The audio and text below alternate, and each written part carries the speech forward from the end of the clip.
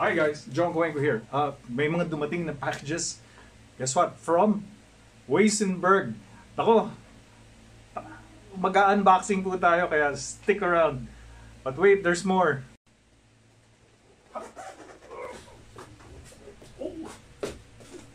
Kita niyo ba yan? Weissenberg Philippines, courtesy of J. Cyrus Villanueva. Just arrived. Mag-unboxing po tayo and we will check these bad boys out. Stick around.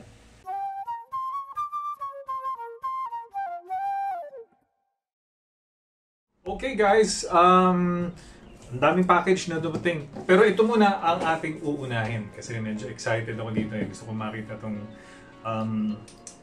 Weissenberg Saxophone. So join me as we unbox the Weissenberg Saxophone. Here we go.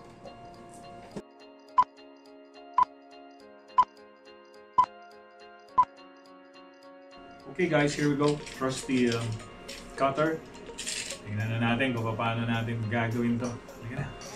Let's see how we can open this.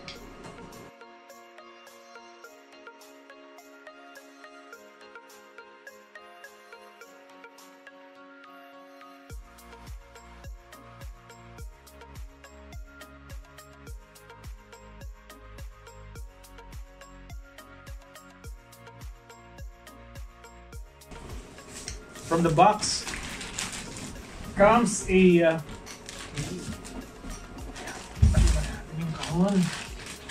the saxophone na hindi ko kasama yung aso yung aso gusto lang tumambay dito. Ang ganda yung ano niya case. Of course, tanggalin natin yung plastic. Yan ang ganda ng case, para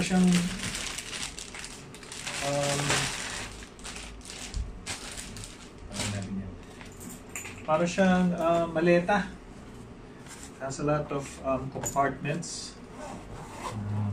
As you can see here, upper compartment, and dito yung kanyang lower compartment.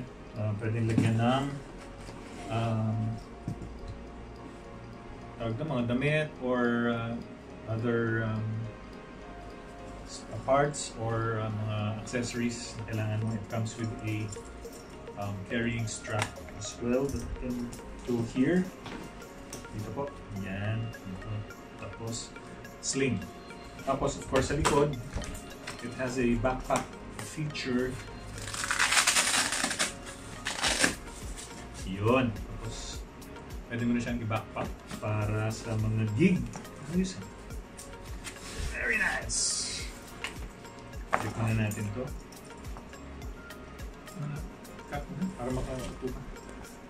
Okay guys, moment of truth.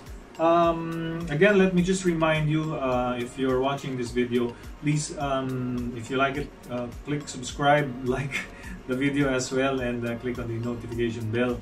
And moment of truth, this is the reminder. This is just the beginner or student model of Weissenberg saxophones. This is the Weissenberg Cosmos. So let's open it up and check it out kung anong itsura na sa loob. Shall we? Alright, here we go! Again, huwag niyong pansinin yung aso. Yung aso. Okay.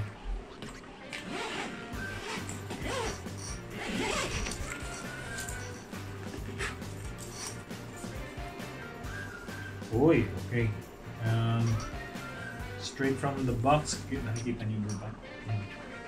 From the box, meron siyang velvet bag which holds the saxophone itself, and then ang kanyang interior, it's velvet, and it comes with your Weissenberg strap, your mouthpiece, of course the instructions, cleaning cloth, well packaged po siya, everything is organized.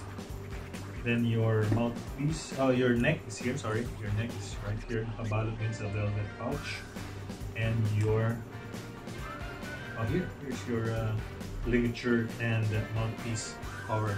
So, isa-isahin na po natin ilabas. Umpisahan na natin sa body. Bababa ko muna pa. Okay guys, here we go. Let's open up the main instrument. Ito na, exciting. Ang ganda rin ito. Dito pala, bago, parang magbagong kotse, di ba? Yung the smell of a brand new car. Ayan. Ooh. Wow. Nakakatakot tuloy hawakan eh. Yan siya, oh. Alright. Comes, it's in gold lacquer finish. Of course, may kasamang mga stoppers para nakadepress yung ating mga keys. Wow. Plus, of course, yung engraving niya. Very nicely done. Tapos with the trademark W. Weissenberg. And of course, yung takip for the neck attachment. Nice, nice. Okay. Complete, comes with high F key. And the other keys as well. Yeah, it is the Cosmos. The design actually is German, but the of course it's made in Taiwan, Weissenberg, Taiwan. There you go. Ganda. Sige. Buksan naman natin yung neck na kaihit. Bakit natin ito? Nakakatakot. Ito po yung neck. Lahat talaga nakabalot individually into yeah, there you go. Nakabalot siya talaga sa velvet pouch. Ayan. Magugulo na unti-unti. Tapos, of course, yung mouthpiece. Natin. Okay, comes in ito yung mouthpiece guard niya and the ligature. There you go. You can see that there. Ayan. Tapos yung mouthpiece cover niya ito. The hole. Alright. And hanapin na natin yung mouthpiece ngayon. Okay, natin yan. Pwede naman i-edit yan eh. So ito na po, nandito na tayo sa may mouthpiece area. I'm sure the mouthpiece is some here inside. Parang ayokong bulat-latin eh. Nahihiya tuloy ako eh. Alright, there we go. Yeah, for sure ito yung mouthpiece niya. Comes in a cylinder packaging. This one is oh wow, the mouthpiece is made in Germany, but it is a ESM Weissenberg mouthpiece. Pero student model lang nila to. Okay, neatly packaged with all the necessary protection in foam. And here it is. Here. ESM mouthpiece. There you go. Hard plastic. Deep. Ganda. Ang ganda ng lalagyan niya. This is made in Germany. Not in Taiwan. Tapos, kasama na po ito sa package. Of course, you have your Weissenberg strap. Hindi ko na bubulat-latin ha. Kasi hirap magbalik eh. Tapos, may kasama na po siyang carbon onyx na fiber reed. Ito po yung sinasabi ni Weissenberg na lagi siyang kasama sa package. You get a carbon fiber reed. So, kumbaga, synthetic po yung ating reed for the Weissenberg. But of course, you can use your normal cane reed kung yun po ang preference ninyo. Again, it comes with the cleaning cloth, well packaged din po siya, and of course the instruction manual right here, and the warranty certificate. And yeah, there you go. Okay. And from Taiwan, it's the A500GL model, or the Cosmos as they call it. There you go. This is the owner's manual. Ano, hihipan natin to para malaman natin kung anong tunog, di ba? Oo, hihipan natin. Pero gagamitin ko lang yung strap ko para hindi na natin bulabugin yung strap nila. Sige, teka lang ha, setup ko lang. Okay, here's the fiber reed.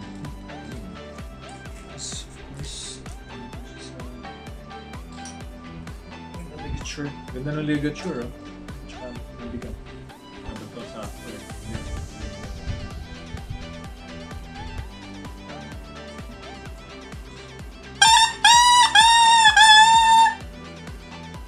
easy blowing.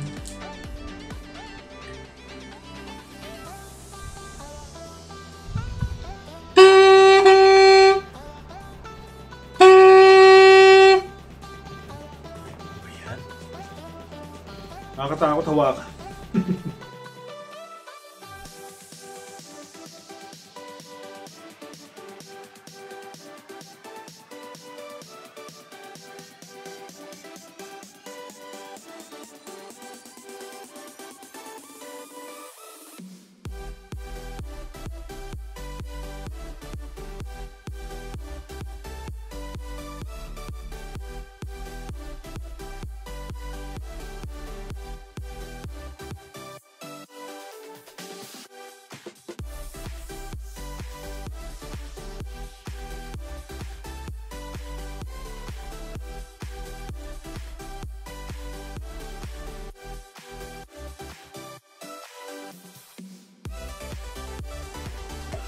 Okay guys, it's assembled. Moment of truth. Subukan natin hipan. Of course, I'm not a professional saxophone player, but since this is the student model, let's see if it's student friendly.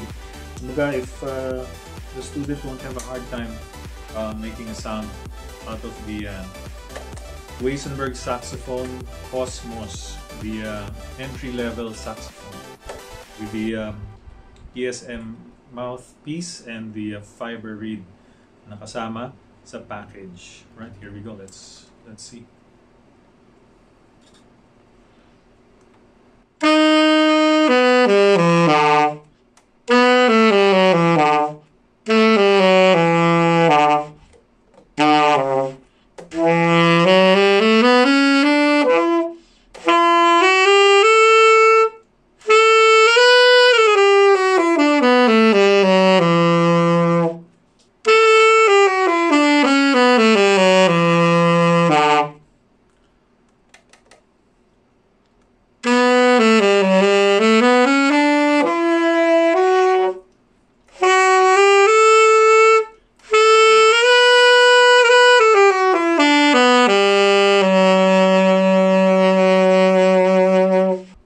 First impression guys, again, kung may nadidinig kayo ng mga warbly sound sa baba or sa taas, I haven't had my warm-up for today, but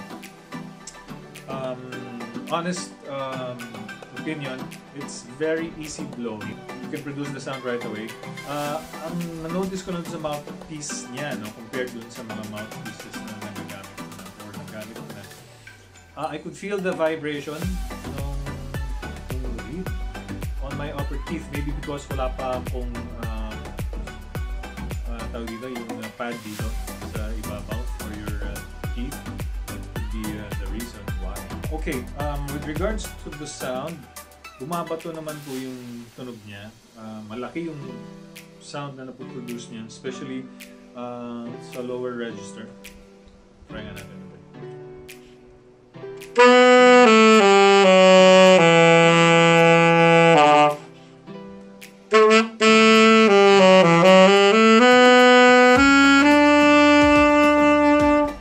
Overall, the mouthpiece is very easy blowing.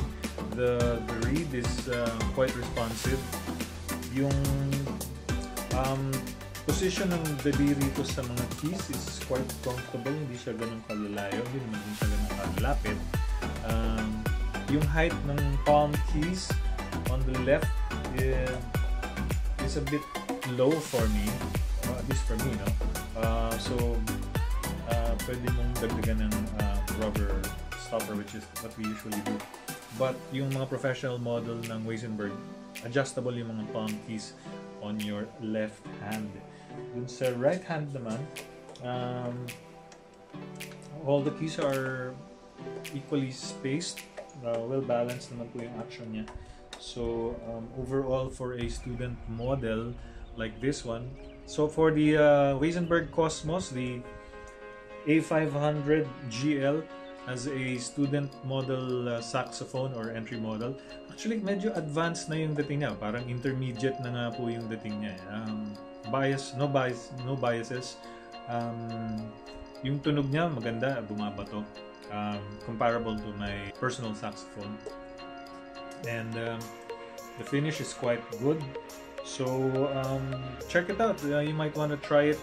The SRP or the suggested retail price of the Weissenberg Cosmos is 65,000 pesos. But according to Jay, who is the representative of Weissenberg here in the Philippines, from now till the end of the year, he's giving us 10,000 discount of the price of the Weissenberg Cosmos, and that includes the entire package na pinakita ko sa inyo, the mouthpiece, the reed, all the strap that I didn't use it anymore, and yung packaging niya, yung kanyang carrying case and all that, and it has a warranty to boot. So kung may problema, just call us or Jay so that we can attend to your sax. So if you need a student model saxophone, a brand new student model saxophone, why don't you try out the Weissenberg Saxophone Cosmos? It's very easy blowing, so I would like you to check it out. If you want a demo, please get in touch with me in the comments down below and let me know, and we can set up something here pag wala nang if we're already good to go out and try out. But for now, siguro maybe to be safe, just bring your own mouthpiece, and or I can disinfect this para you can try it out as well. Mouthpiece is very personal, and of course we put it in our lips, no? So guys, that's the Weissenberg Cosmos. Hope you liked the video. If you haven't subscribed to my channel, please do. Click on subscribe and click on the notification bell para alam niyo po na meron akong bagong video na ilalabas, because we're not done. For my next video, I'll be unboxing naman the student model flute of the Weissenberg Wind family, and after the flute, I'll be testing also the wireless microphone from Weissenberg, which you can use on your wind instrument, maybe the saxophone, the flute, or the clarinet, or even the trumpet. So once again, mga kaihip and ladies and gentlemen, this is John Cuenco. I hope I was able to give you a layman's look on the saxophone, kasi hindi naman tayo pro, pero syempre nakukumpara ko naman dun sa aking personal na saxophone, and I hope you learned something, and then hopefully you like the Weissenberg sax. And if you do, just again get in touch with me or KJ Cyrus Villanueva. I'll also leave his link down below. So once again, this is John Cuenco. Maraming salamat, and thank you for tuning in, and watch out for the second unboxing, this time the Weissenberg flute. Bye bye, salamat.